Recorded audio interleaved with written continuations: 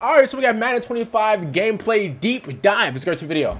Hey everyone. All right, here we go, y'all. Oh my God, my headphones are so loud. NFL 25 gameplay deep dive. All right, man, here we go. We're talking about Boom Tech, which integrates real-world physics into the field sense system, revolutionizing one-on-one tackling to give players ultimate control on the field. Physics-based gameplay in Madden 25 delivers an all-new tackling system, improved ball carrier balance logic, and a reloaded timing-based hit stick, delivering increased gameplay variety. Ooh, okay, I like that. I like that. A physics-driven tackle in Madden 25 consists of 3 unique stages. So they're bringing back like the hit stick, impact, and post-impact. As a result of the physics behind each one-on-one tackle, the same tackle start animation can produce countless results based on the factors like the combined momentum of the players, the angle of impact, weight, speed, strength, and player rating. So it's about like where you tackle him, basically? Initiates a hit. You'll see the ball carrier anticipate the incoming defender and brace for contact. Here, the player still has complete control to change direction or perform a skill move like a juke, truck, or stiff arm, which affects the point of impact and resulting action. Wait a minute, hold up. Upon impact, the system considers various factors like timing, momentum, weight, speed, strength, and player ratings to determine the power and direction of the tackle. Okay, so they got new tackling animations, like a DB in the secondary, or a player with less momentum, may struggle to stop a strong runner who can deflect contact and gain extra yards. So wait, if your cornerback is weak, he's basically getting like stuff. A smaller ball carrier in their tracks, with little to no forward momentum after the point of impact. Physics in Madden 25 informs one-on-one tackling from that animation was hard. Control. That animation was hard. The outcome they expect on every play. To celebrate its 20th anniversary, we've reloaded the hit stick with a new skill-based mechanic where a player's timing and angle of approach matter. If a tackle is timed too early or too late, its power will be reduced or less effective. But when a hit stick is timed perfectly, plays can be stopped just as fast as they started. New on-screen feedback provides info on hit timing, while UI so they got feedback. It's kind of like NBA 2K feedback. There's more to physics-based gameplay. Ball carrier balance system.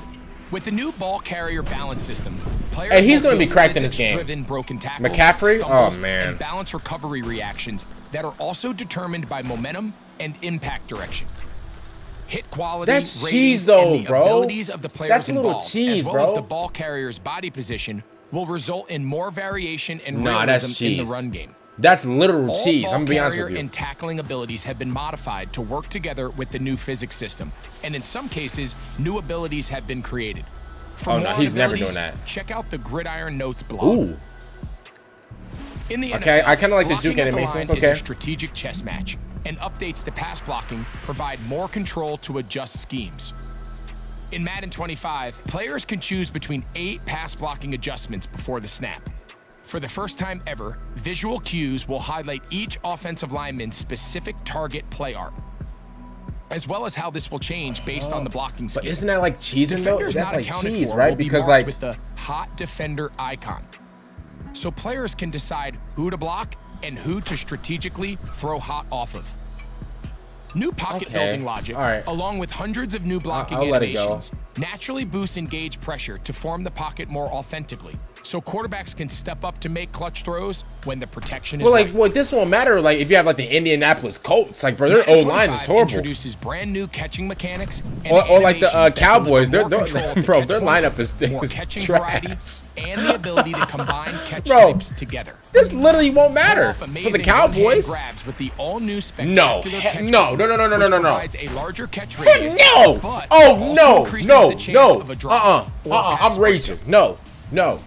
With this mechanic, I'm literally crashing out, bro. Modify aggressive, run after catch, and secure catch inputs. We should have had this in Madden 16. Type mid animation, which wasn't possible before. No. Improvements give players the ability to pull off highlight-worthy grabs with more control on wait. So can any wide receiver just do one-hand grabs?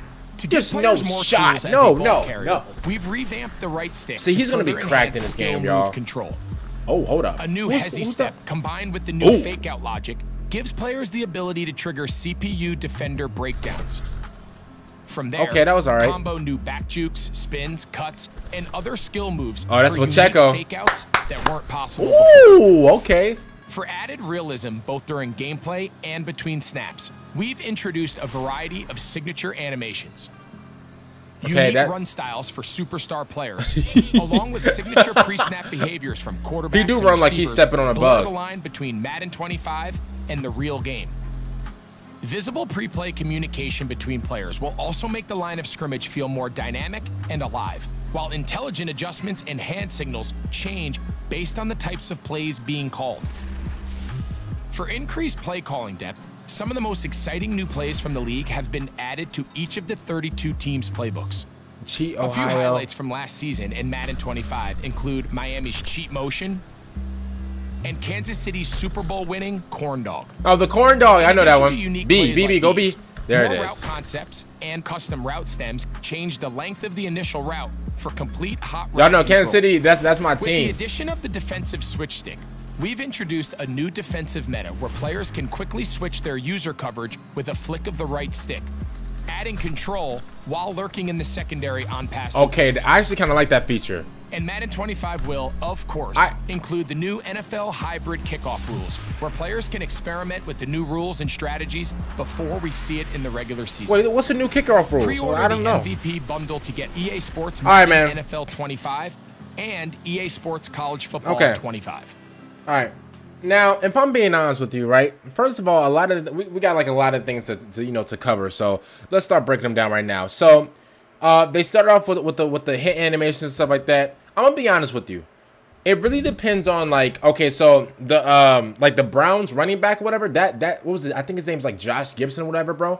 He's gonna be cracked. I know CMC, he's gonna be cracked. Like Christian McCaffrey, he's gonna be absolutely, he's gonna break like every single tackle. Is gonna be absolutely insane. I think he's like a 99 overall. He's gonna be insane.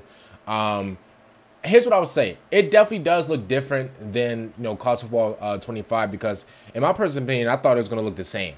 I thought that both games were gonna have like some similarities or whatever. Turns out both games really do look a lot different. Obviously, here's the thing. I thought that like since they were both by EA, I thought that like both teams that they were gonna have like the same team working on both games. But turns out this is gonna have like the Madden team working on the Madden game, and then like I'm guessing they formed like a whole new like college football team to work on college football, which makes sense. So these tackling formats and stuff like that. Here's the thing, right? And again, I don't see how. Okay, cool. Like let's say you have CMC running at you, whatever. So if you hit him too early, then he can like basically just brush it off. If you hit him too late, he can basically run through it. But if you hit him like like at perfect timing, then I guess like it's like a perfect pass or whatever. If I'm being honest with you, I think that should really just depend on like what type of running back you have. Because if I have if I have like a 68 overall running back or whatever, and he runs the ball, and let's say I don't know who's a linebacker, and I have bro, I don't know. Let's say I have like an 85 overall linebacker. If I have a 68 overall running back, whatever, and they collide with each other, but the linebacker hits my running back slightly early and he like rubs off, that's not possible. Like that's not realism at all. So if I have like a weak running back, but even though my running back is weak, whatever, he can still shake off or like break tackles because of this new tackling feature. That's a little cheese, if I'm being honest with you, But if I have like Christian McCaffrey, if I have Josh Gibson or whatever, and I'm a 90+ overall, whatever, then obviously I think it should make sense that they can break a few tackles or they have like sharp cuts or whatever, and they can like juke and get out of like tackling formations, stuff like that. So I think that makes sense. If you have like a really good running back, but if you don't, then like I guess everything really does come down to the tackle. It really don't matter about the players. I mean, it really does, but I'm guessing it really don't, compared to like EA's knowledge about it.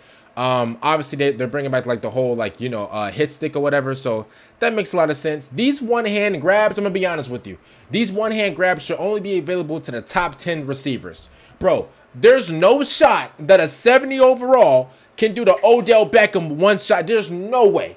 I'm being honest with you. There's no shot you should be able to do that at all, bro. If you are a 70 overall wide receiver, bro, and you're making one-handed catches like these, bro, there's no way. No, you are a 70 overall, bro. 7-0. You deserve to make, bro. At best, you can get a little, what's his name? Santonio Holmes, little toe tap. That's at best. You should not be making one-hand grabs in the end zone. There's no way if you're a 70 overall. So I'm guessing that, only the top 10, well, not even top 10, but I'm guessing that the top wide receivers can only do this. There's no shot that any random receiver can do this. There's no way. There's literally no, I mean, maybe, they're trying to, make it fair, I guess, or whatever, bro. But, like, these wide receivers just making random one-hand grabs, bro, that will legit make me quit the game. I can't lie to you. So, we got the hit stick or whatever. We got the ball carrier balance or whatever. Okay, cool. That's great.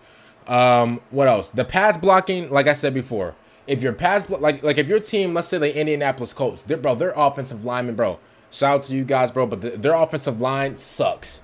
The Cowboys, their offensive line sucks. There's no shot. Obviously, like, they're trying to make it to the point to where, like, I'm guessing you could just hold RT or R2 and see, like, what defensive end or what defensive lineman, whatever, is gonna, like, you're gonna see what offensive lineman is gonna block, like, what defensive player, whatever, that's coming through. I mean, I guess that's not really nothing, but at the same time, though, like, bro, like, if you have an offensive line, bro, if you have like a weak offensive line, like the Indianapolis Colts or like the Dallas Cowboys, that, bro, it won't matter. It literally won't matter, bro. Their offensive line is absolutely horrible. So that whole thing of like, oh, well, you get to see which one of your offensive linemen is watching whatever defensive lineman. It won't, bro. It won't matter. If you're using the Cowboys, bro, first of all, bro, Dak Prescott, he's gonna get sacked 20 times, bro. Your offensive line is absolutely horrible. Okay, listen. I'm a Kansas City Chiefs fan. We just won a Super Bowl, so I really have no worries, to be honest with you. Like, bro, we're signing people from Europe, bro, like as running backs. So if I'm being honest with you, bro, I legit have no worries. So of course, I'm not gonna talk anything about my team. But to be honest with you, bro, listen, if you have a weak offensive lineman, bro, that won't matter. It literally won't matter. I'm just keeping it honest with you. It legit won't matter. That catch and control thing, more catch variety. Okay, cool. What else? They added like new jukes, new moves. I do like some of the new jukes. Signature authenticity. If I said that right. So I'm basically like I'm guessing like whenever quarterbacks they're doing like their authentic or they're doing like their signature like startup or like their signature hike or whatever. That's cool, I guess. Let me see. Playbook update, they got some new plays, and and my boy, Kansas City Chiefs, they got their Super Bowl winning corn dog play that they ran on the 49ers. And so that's pretty cool. I like that a lot. Defensive switch stick, I like that a lot too.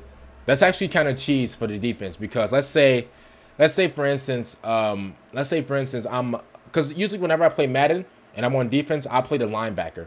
No, sorry, I play the middle linebacker. So I play the guy that's in like the middle or whatever. I've been doing that for like 10 years, ever since I was like a little baby boy. So that's like my favorite like place to play or whatever.